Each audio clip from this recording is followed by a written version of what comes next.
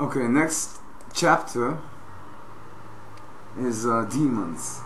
Now, throughout inconsistent, I'm talking about demons, but I've not really realized I should be addressing this until finally I got the idea I should.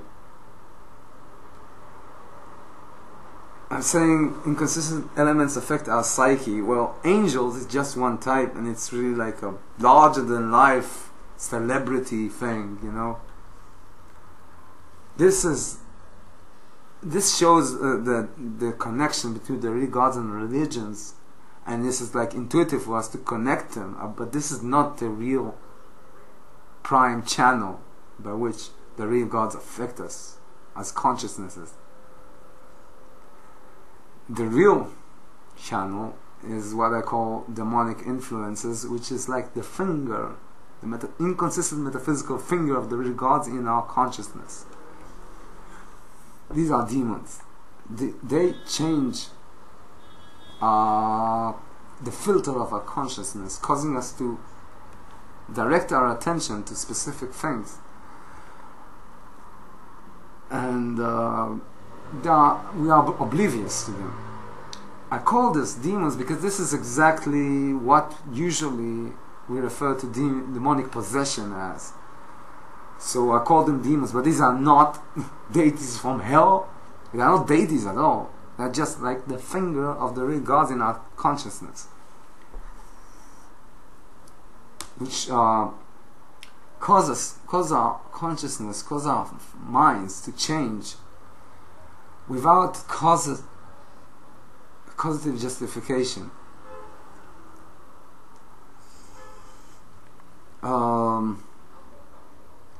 This is like completely against everything that I've been discussing in Delta theory, because I didn't understand it. I didn't know it. Our demonic influences are not an invention. The name is a name, but the fact is, psychology cannot answer what we are. Psychology uses rationality, and demons are inconsistent elements, inconsistent effects over our psyche. So we cannot analyze them using rationality or consistency or whatever, anything of the sort.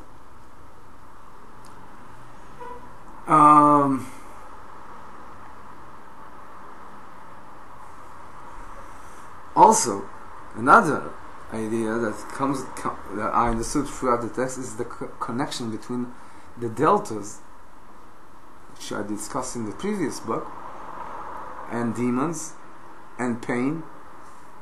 Thing is, pain, sensations of pain, they cause the external world to become relevant to our internal world, which are two irrelevant worlds. They cause irrelevancy, a metaphysical relevancy between them. This means that these are inconsistent elements. These are the fingers of the real gods in our psyche. These are the deltas. These are what our wills and desires. And it means that demons are, because we have wills,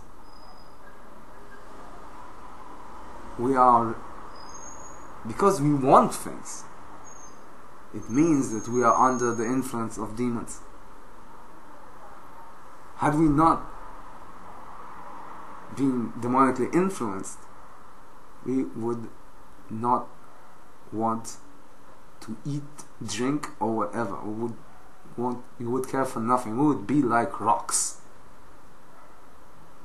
which do not do anything because nothing motivates them to do anything. Anyway,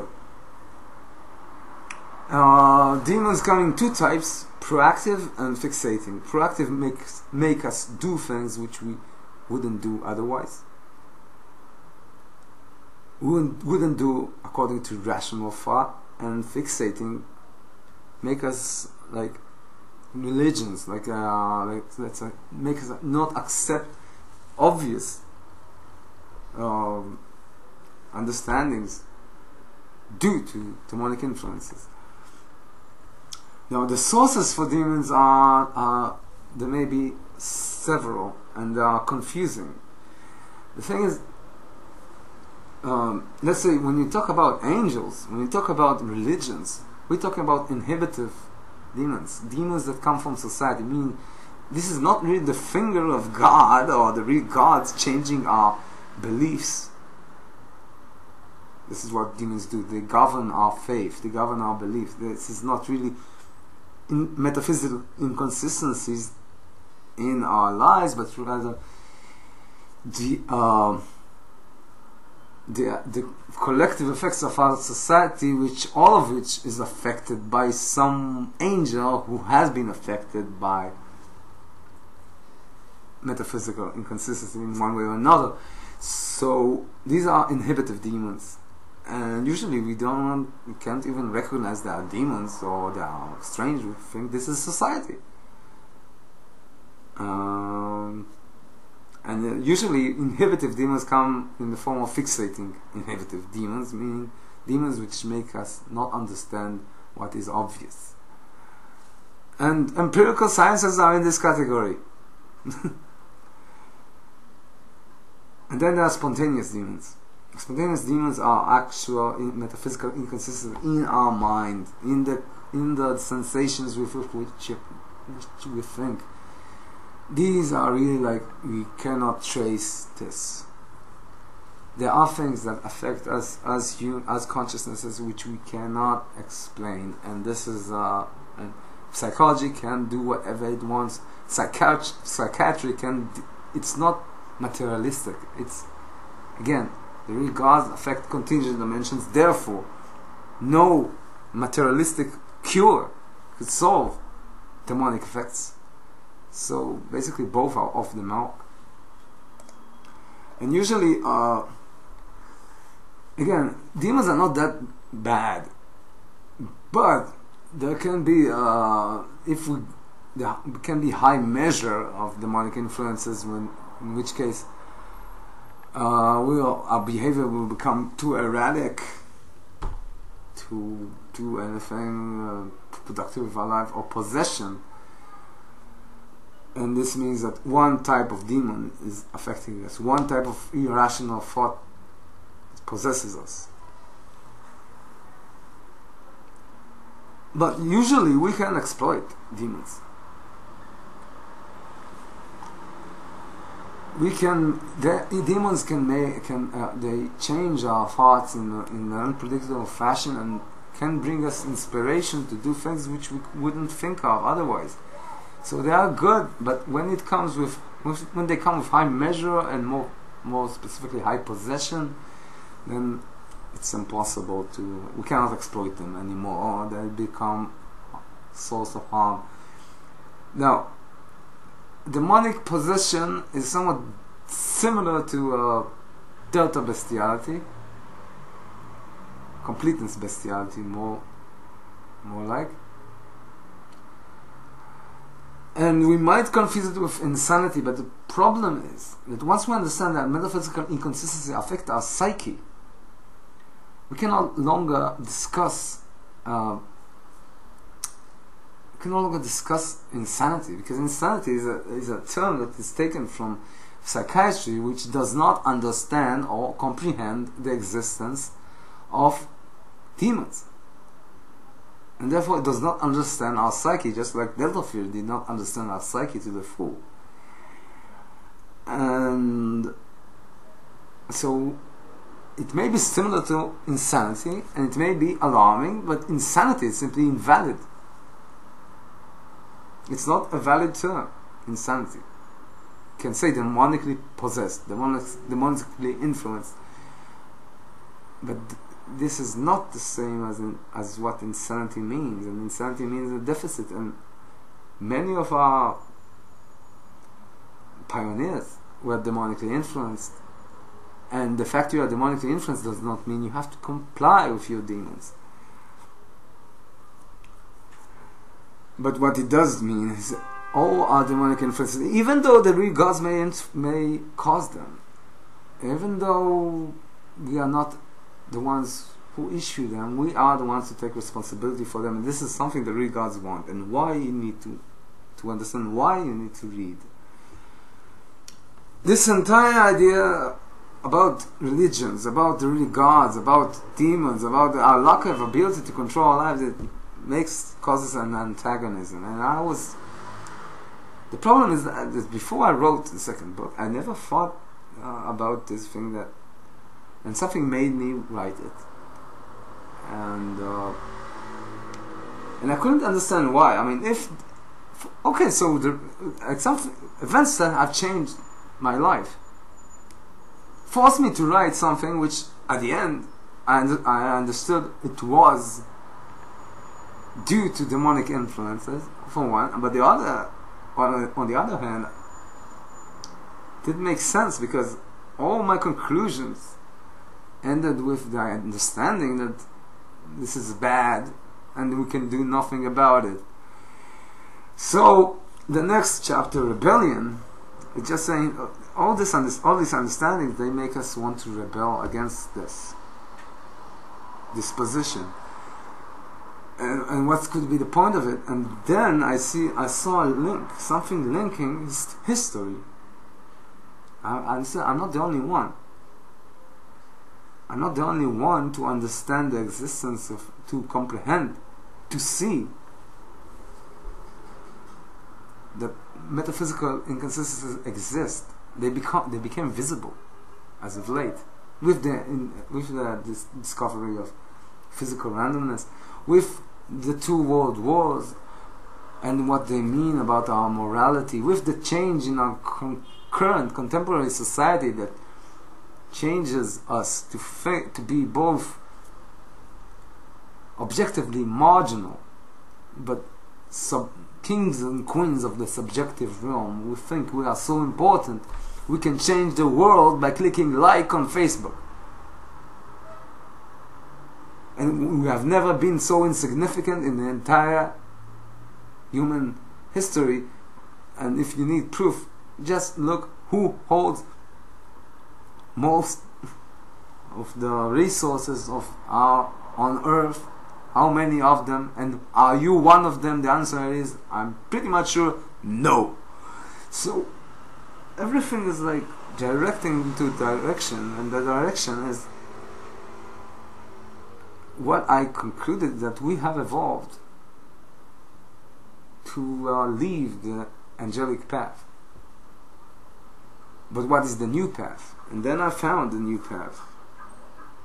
And actually this path was already here for a long time, but we have not fully exploited it, and now we will. Apparently now we will, or maybe, I don't know.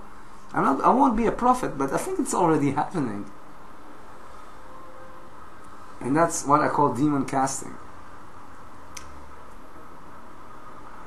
If we have the capability, we can take the demonic. I already hinted this. We can take our demonic influences and use them as inspiration to create something which is irrational in its geniusness.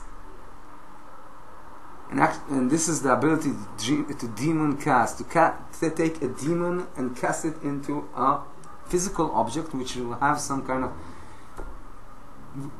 because there's no rational reason for the appearance of the demon, our inspiration can leap forward in time in the sense of what we discover. Let's say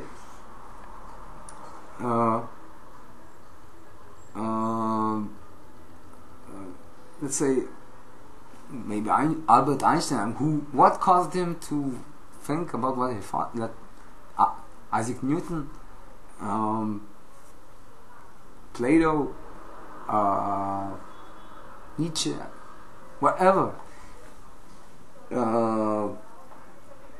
as well as artists, I mean, as well. We can exploit the lack of reason by which we understood some concepts to skip time and progress. And I call this ability, which I think is biological, neurological. I call this the dragon instinct. Why dragon? Very similar to how I selected angels and demons.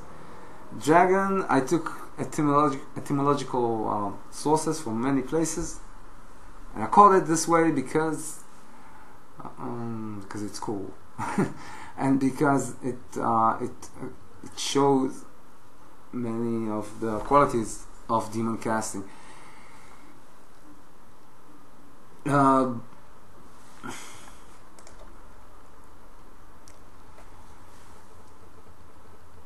And maybe this ability, the dragon instinct, is actually the thing that differentiated us from apes. It's possible. I don't know when it emerged, but what the new tendencies show is that we are going to focus on that ability in the future, or maybe we are already. That's what I concluded. And I am again, demon casting can be achieved also in art, and actually this gives an explanation why there's a very big antagonism in art between people who are more interested in technique and genres, and then there are those who don't care for it at all. And I understood that one of them, those who do not care for anything and just like try to make themselves feel better somehow, these are demon casters. Those who are doing technique, they are angel casters, meaning they are passing an irrational message, not trying to alleviate demonic sufferings, and putting them together is like really bad. But it gives a very completely different analysis of the art world. And I won't go about this in detail. Really, this is like, for me as a musician, it was really put things in context, explain things. But again, you should simply read it if you find this interesting. It's about art. There are, let's say, if we're talking about art, demon casting in art, it's really easy to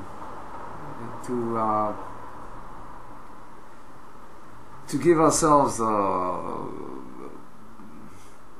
some slack when making art, thinking we're doing something important. Now, there are several rules. One is we have to actually address our demons, not avert the conversation to other stuff. Then we are not demon casting. We have to be sufficiently have sufficient craftsmanship, because if we do not, by demon casting, once we were demonically influenced, then we show we are geniuses. But if we get, for art, we get respect. Without craftsmanship, what are we getting respect for exactly? If it's not the work of art, then it's not demon casting. Then we are not beating our demons. Then we can connect the dots. But you should read. If you are making art, you should read this episode. It's important for your understanding of what you are doing. Maybe it's not important. You decide. Uniqueness, not so important. But if we are not having again any relevance to our lives, and we are just copying from someone else, then we are not demon casting, because demons are personal. They affect our personal psyche. Variety. We cannot ever stop. Variety and quantity. We cannot ever stop demon casting is as important to person performing it as a religion. If we stop creating, if you stop demon casting, you are left at the mercy of your demons, and I explain in this in the previous text, previous chapter, I'm explaining what that means. So again, if you find this interesting, just read. So then I decided that I analyzed this and understood that there's a change coming. But what I understood about dragons and the dragon instinct is that it causes just alienation and distress, and there's nothing good about it. So why would we change to that? And if we are not going to change to that, and on the same like from a different perspective, we cannot accept religions anymore, nor demonic influences, and we don't like the real God so much, from what all we learn from this. So why do they make it visible? What do they want? And then what do the real gods want? What they are just trying to achieve? I mean, if they want to create, they want to create. If they want to inflict inconsistency, change the reality, that's what they want. Why do they work against their own motivation? Of course, you can argue that they do not have a motivation, that they are just forces of nature. But then again, I took another possibility, and that's maybe we can assert. I'm always saying, like, we don't know if it's true or not. Maybe we can prove that. Maybe we can affirm what I'm saying here. So, and that's what I call changing the odds. And that's to affirm the explanation delta theory provided for how it satisfies the completest criterion by constructing machines which utilize the dimension of consciousness and would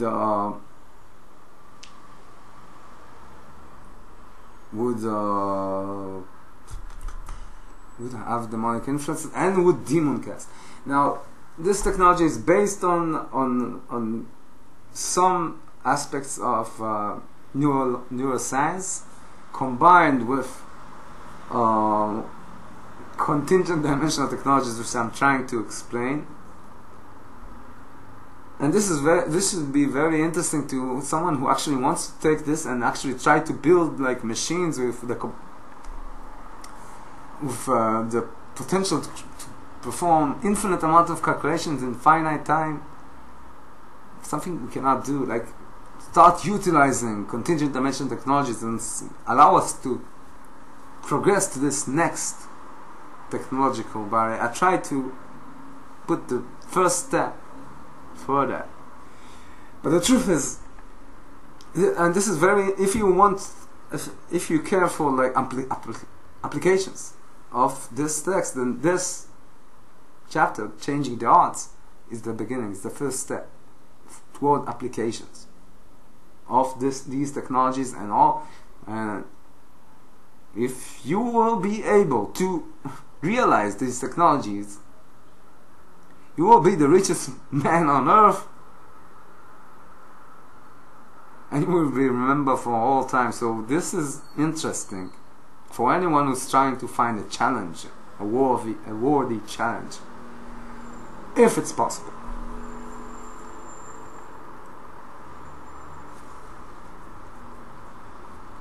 But then I cannot do this.